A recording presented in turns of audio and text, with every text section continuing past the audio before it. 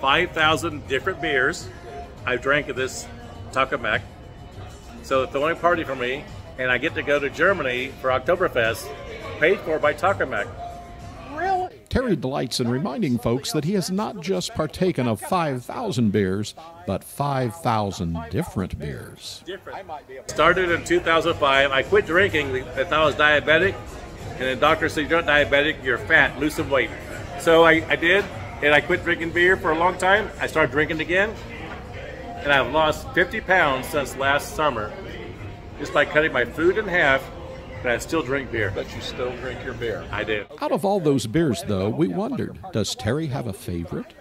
Well, I like IPAs and Imperial IPAs, but there's a beer made down in Cigar City called Hunapoo.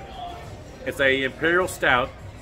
It was one of the best beers ever made, and it pours like India ink. And it was absolutely awesome. I drank it here the first time in 2010.